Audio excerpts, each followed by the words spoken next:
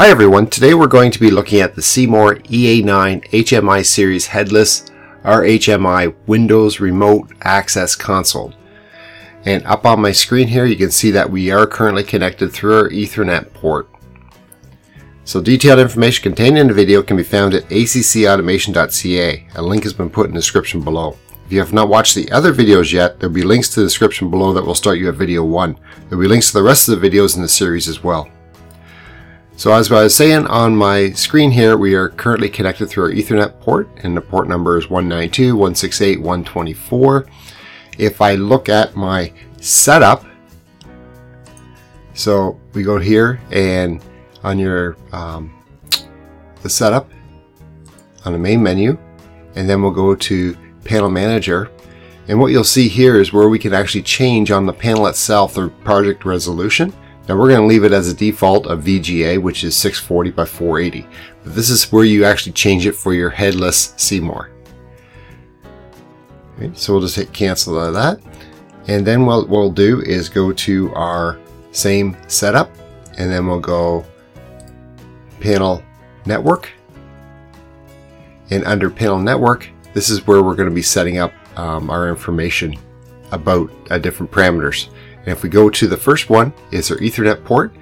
We are going to be setting that up for IP address 192.168.124, and then our subnet is 255.255.255.0.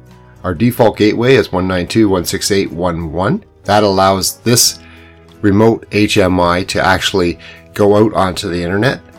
Then what we'll do is put in a designated name server, or DNS, and we'll have our preferred DNS server as 8888, and our alternative is 8844, which is the Google server addresses.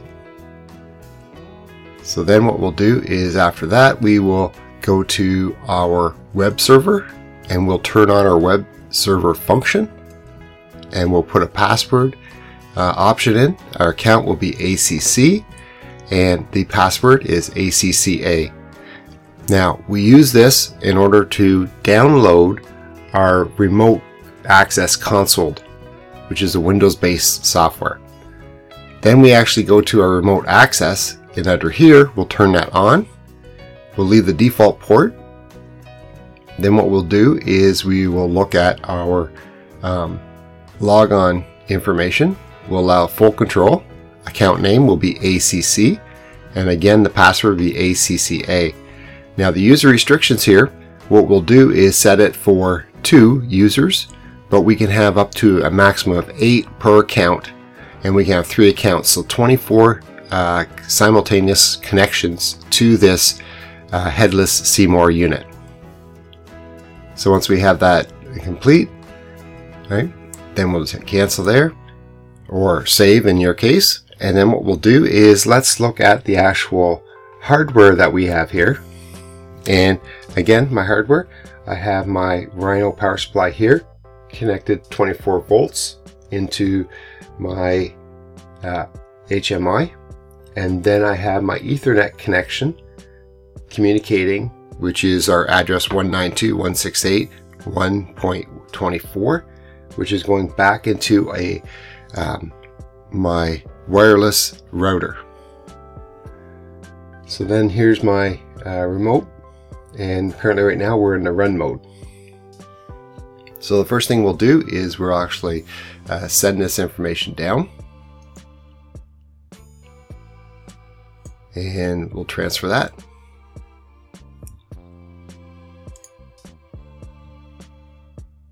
We'll save the information first, then we'll transfer. There we go.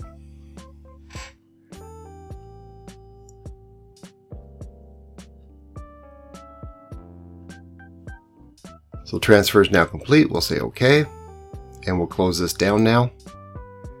And now the next thing to do is we will go over to the panel, and you can see here we're still connected. We're going to our web server. Now we can also go up to here, panel, and select web server. And what that will do is call up a browser for us. Here we go.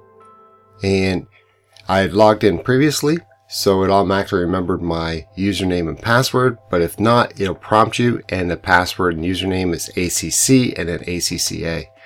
Then you'll see remote access here. We'll click on it. What it will do is now give us a couple different options here. We have the firewall, so our computer, firewall, and then our unit, or we have our computer and then we straight to our C-More, which is the one we have. So we'll have a built-in Ethernet, so we click it. It automatically will download the remote access console for us here. So if I click on it,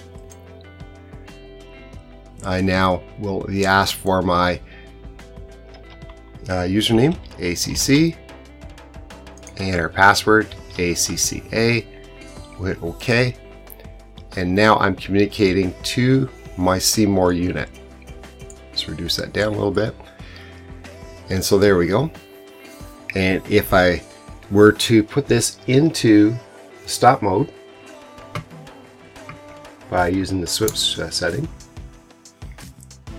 you'll see here automatically our system screen on panel is displayed. Any data on the remote screen will not be updated. So that means that we're now going into our setup screens. So let's go back into our run mode, and that message will then disappear. And sure enough, that's exactly what it did. So if you enjoyed this video, please hit the like button below. If you have any questions about the video, please leave a comment below and I'll do my best to answer it. If you want more information about us, or you want our free ebooks on numbering systems or robust data logging, please click on the link in the description below to get it. A new video is put out every Monday, so make sure you hit the subscribe button to actually get those videos in the future. Remember to click the little bell beside your subscription to actually receive those notifications. Thanks so much for watching. I'll see you next time.